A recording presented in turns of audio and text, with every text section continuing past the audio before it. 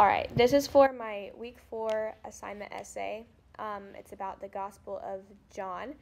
So we're supposed to talk about if you were a Jewish person in that time and place and heard words like bread, shepherd, resurrection, vine, would those words have any special meaning? And then describe the significance of a Jewish person hearing a prophet say the words, I am.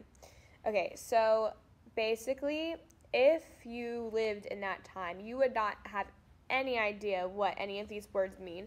So I can only imagine what the Jewish people thought when this random guy named Jesus showed up and was like, "Hey, I am," like he literally just said, "I am."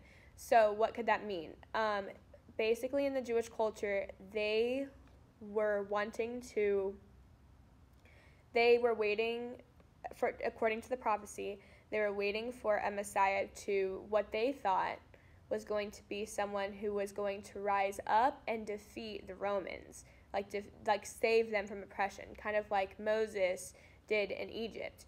So they thought that the Messiah was going to be this great warrior and was going to crown himself king, and that they were going to rule the world basically through this Messiah.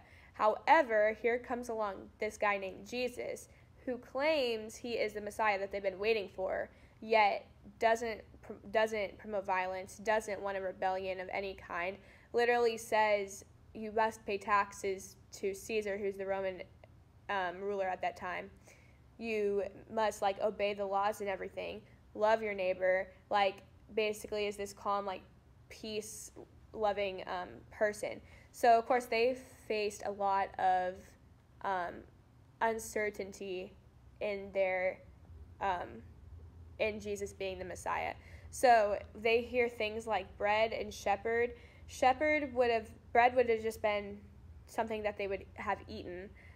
But of course to us, bread means Jesus's body, or the bread of life, what we get our sustenance from.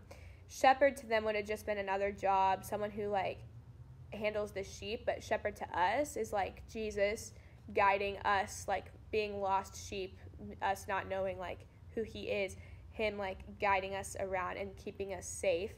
Resurrection, to us that means that Jesus was resurrected from the dead, he was resurrected from the dead. But resurrection to them, they wouldn't have had any special meaning, just to come back to life, or to regain some life.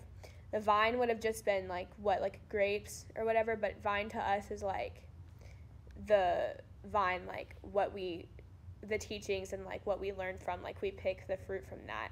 So all these would have just been normal things to them, everyday items. But as Christians, we know that they have a specific meaning, kind of like a metaphor. And so, so basically in the first century, Jewish people would have been super, super confused as to who Jesus was, and that's why it was such a big deal when people would actually follow him, because they didn't necessarily understand everything that he was saying, but they were still willing to listen to him. So, woo.